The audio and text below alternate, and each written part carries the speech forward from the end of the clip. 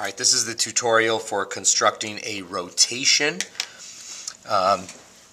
For the purposes of this construction, I'm going to rotate this object, triangle ABC, I'm going to rotate it 90 degrees in the counterclockwise direction, which is the positive direction. If you had a protractor, you could rotate any number of degrees. In New York State, we don't use protractors on our Regents exam, so the only options available would be 30, 45, 60 degrees, 90 degrees, and multiples of 30 degrees and 45 degrees. But for the purpose of this tutorial, I'm going to just rotate this thing 90 degrees in the positive direction, which is counterclockwise. I'm going to start by drawing some paths of rotation by putting my point of my compass on point P, which is the center of rotation. And I'm just going to draw an arc right through A. I'm going to bring it around. And then I'm going to do the same thing with B. I'm going to create an arc through B. Okay, so these are the paths of my rotation. Now I just need to figure out how far to go along these paths is 90 degrees. So in order to do that, I'm going to draw a line that connects A and P. I'm actually going to extend it past P, because now what I'm going to do is I'm going to create a perpendicular line through P, and where that line intersects this arc, that'll be 90 degrees.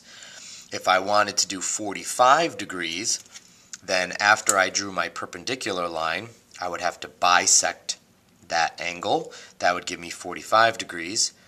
If I wanted to do 60 degrees, I could create an equilateral triangle with side length AP. Wherever that matched up, that would give me 60 degrees.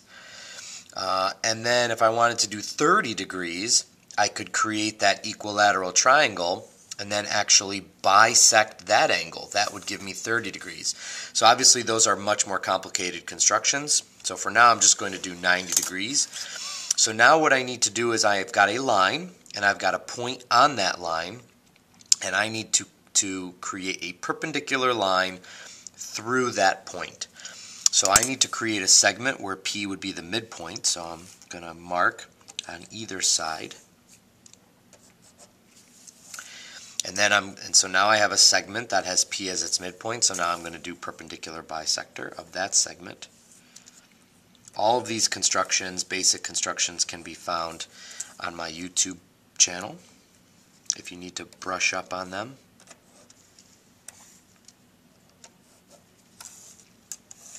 I need to do a little bit more work on that bottom arc. There we go. And now if I connect that line,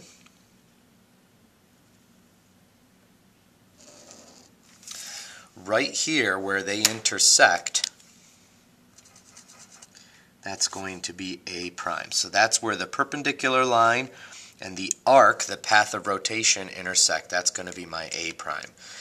And now I'm going to repeat that process with B. So I'm going to have to extend this a little bit. I can already see it's not going to be far enough. I'm going to extend this a little bit.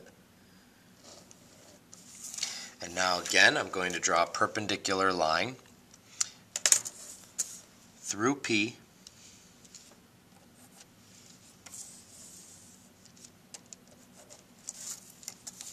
These constructions do tend to get a little messy.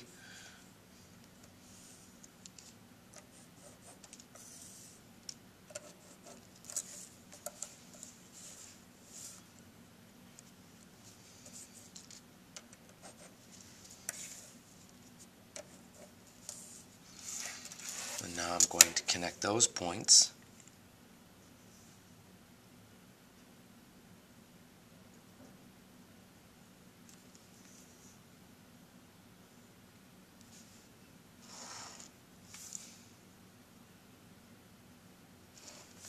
Okay, and where that intersected, that became B prime. And to construct C, I don't need to repeat this process. I could if I wanted to, but I can actually use my original triangle to create C prime. So if I measure the distance from A to C, and I copy that distance from A prime, it's going to be out here somewhere. And then I measure the distance from B to C.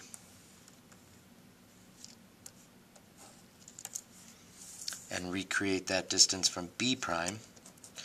Where those two marks intersect, that's going to be C prime. So now all I have to do is connect my points.